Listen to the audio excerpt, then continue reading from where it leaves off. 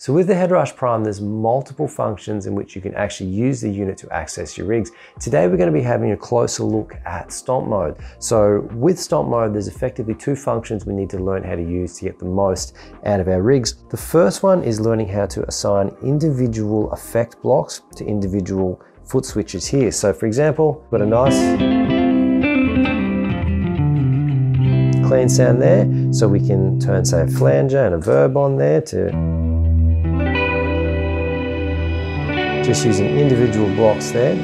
The second one is what they call scenes, is where we can assign multiple effect changes to one individual switch. So the way that works is if we come down here, I've got the clean setting, which you've heard. I've got a crunch setting loaded in on this second switch here. And then on the third setting, I've got a really heavy distorted guitar tone.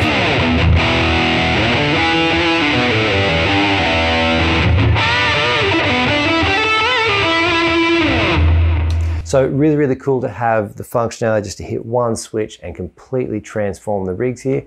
Let's jump in and check out the tutorial. But first, don't forget this patch here I've got as a free download. Just in the description below, you can get that off the HPM Guitar Store for you to load into your unit, customize it, play around and see all the ways which we've rigged this together using Stomp mode. So let's jump in, check out the tutorial. Okay, so the first function we're going to look at today is how to assign the individual effect block to a foot switch here. So first thing we need to do is make sure we're in Stomp mode when we're doing this. So come down, hold the looper button in, and then we're going to see across the bottom of the unit all the different functionalities here.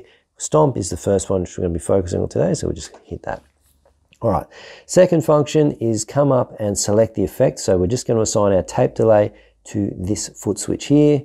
Once you've touched it and you've got it selected and highlighted on the touch screen, come up to the middle position here, which is the foot switch button.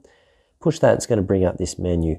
Once we've got that, then we're going to come in on the vacant foot switch here, on this block here, press that, and then we're going to scroll through until we find our tape echo. We're going to press that, and we're going to have the functionalities come up on the right. We just want to simply turn it off and on, so we're going to hit on, and then what you have down here is you can have toggle, okay, or hold. We just want to make sure that's set to toggle, and then once you've got that, we come back to our rig or our home screen here, and then you just see the tape echo is turning off and on just like that. So the next thing we're going to learn is how to set up our scene. So let's jump in on the unit. The first thing we're going to hit is our pedal assign button. Then we're going to come down and hit the vacant effect block, which we want to set up as our clean tone. When we come to this menu, you just want to make sure you bring up any block when we're setting scenes up, because what we need to do is bring up a block, and then the bottom of the block, we've got toggle. So push that where it goes to hold, push it again, it goes to scene. Okay. Once you've brought up scene, come up to the edit function, and then you want to go through and make sure you've got everything set up for the clean sound we're going to be setting up.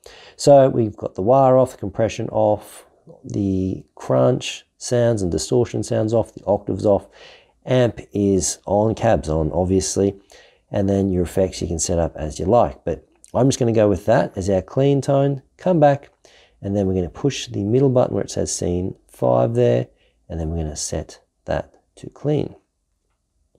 Just like that. So there's our clean setting right there.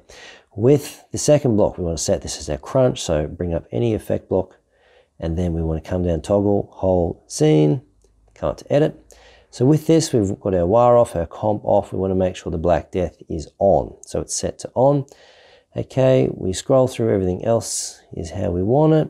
Okay, come back, and then we can hit scene to change the name of that to crunch. Just type this in correctly. Okay, just like that. Cool. And then we want to set up a heavy sound. So push that block, bring up our effect block, any old one, toggle, hold, scene, edit. And then we want to make sure we've got, that's it, our distortion is on, our overdrive is on. Okay, we might even throw our echo on this one as well. Okay, that's all cool.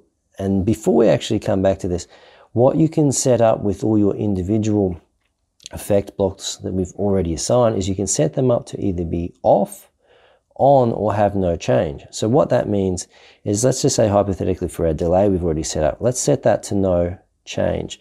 So what that means, okay, is if we come back, I'll just quickly save this as our heavy sound to show you how this works. So we'll set that as heavy, okay. All right, come back to our rig setup here.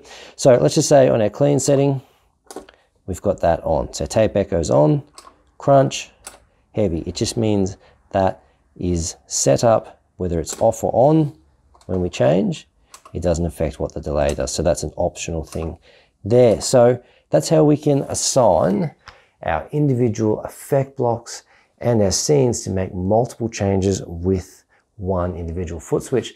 The last function I think is pretty important to know how to do is how to move these around and delete blocks. So let's jump in and check that out. All right, so jumping in, we come back to our pedal assign mode. Let's just say we want to swap the tape echo with the particle verb. So really good job Headrush has done here. Just grab it till it is selected, move it across, drop it, switches it around. Super duper easy. If you want, let's just take that back.